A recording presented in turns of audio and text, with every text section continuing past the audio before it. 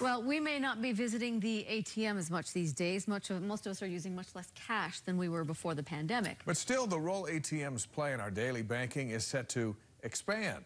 KSL consumer investigator Matt Gephardt's here to explain how. Matt? Deanie, Dave, good afternoon. Yeah, ATM usage down sharply this year for all of the obvious reasons. So is there a way for these once cash and dash machines to do more? You ask, KSL investigates. 50 years ago, it was a banking evolution. Human tellers replaced by automatic teller machines.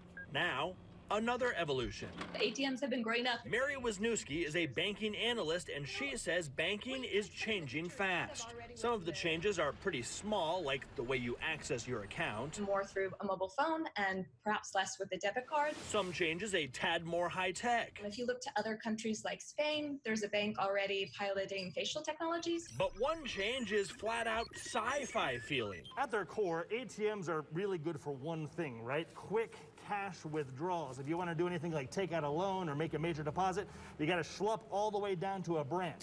Well, now some banks and credit unions are trying to merge ATMs and human tellers together. There have been video tellers at some of the smaller banks and credit unions, and you can interact with them at an ATM to do like bigger tasks. That's right. Wisniewski says expect to start seeing standalone ATMs where you can video conference with a teller.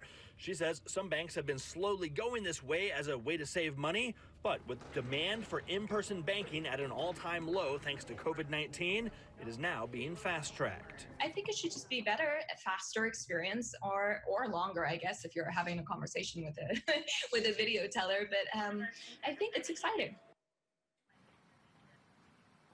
ATMs aren't going anywhere anytime soon. Dave?